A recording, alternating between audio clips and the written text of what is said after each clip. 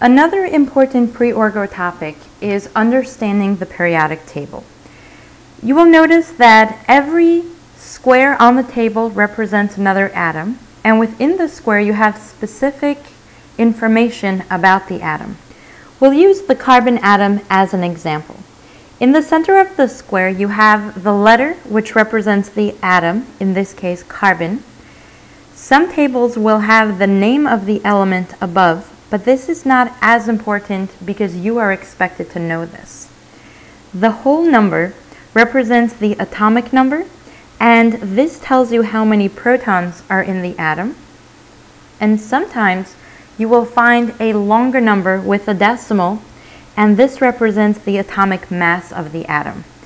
Some tables will have the information I've shown you, some will have more or less, but the idea is the same. So make sure you're familiar reading the table. Now let's look at trends on the actual table.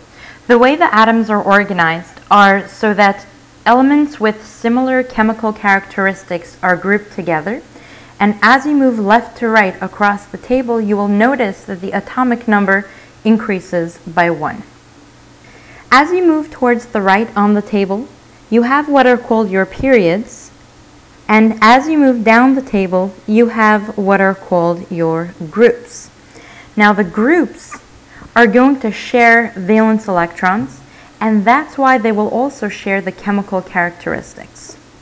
Because remember that valence electrons will determine how an atom reacts, so having the same number of valence electrons makes them react in a similar manner. On the left, we have the alkali metals, and in the center we have the transition metals. The alkali and transition metals share metal or metallic characteristic in that they are shiny, tend to conduct electricity, and are solid at room temperature. The one exception is mercury, which is liquid at room temperature. To the right of the metals, you have the weird staircase separation, which includes your metalloids. And metalloids are unique in that they share characteristics with both metals and nonmetals. And towards the right of your metals, obviously you have your nonmetals. Nonmetals tend to be in the gas phase for the smaller atoms, but as you go down the table and they get larger, you get liquid for bromine and solid for iodine. Specific groups within the nonmetals include group number 7, which are your halogen, also called halides in organic chemistry.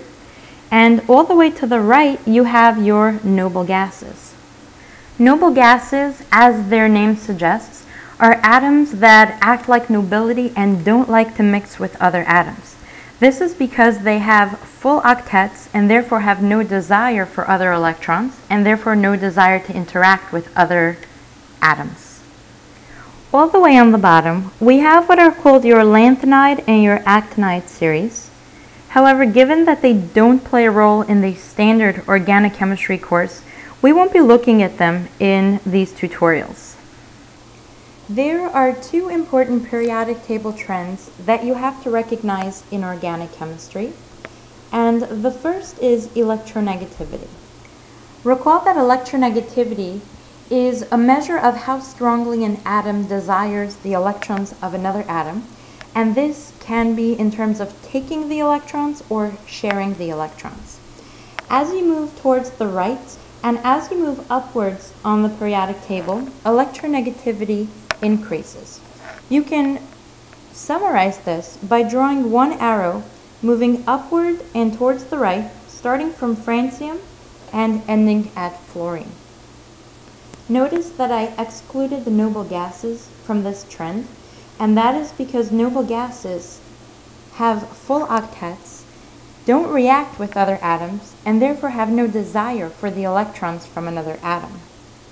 The second trend I want you to recognize is size. As you move down the table and as you move leftwards on the table, the size of an atom will increase. You can summarize this as one arrow that moves down and left on the table, and keeping in mind that hydrogen and helium are smaller atoms, but the general trend goes from fluorine to francium.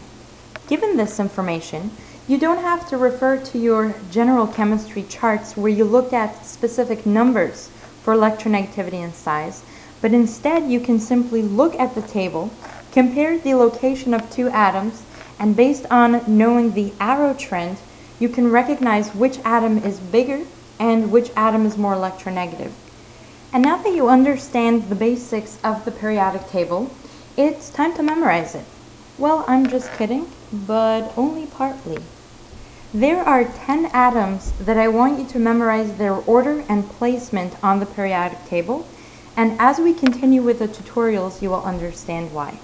The atoms are as follows: hydrogen in the first period. In the second period, we have carbon, nitrogen, oxygen, fluorine. Below that, we have phosphorus, sulfur, chlorine, and the halogens continue bromine and iodine. The reason I want you to memorize these atoms is because in organic chemistry, a course of understanding, you don't want to constantly have to go back to your periodic table to look at these basic concepts. Instead, you can simply understand and recognize what you're looking at. The first thing you want to know is valence electrons.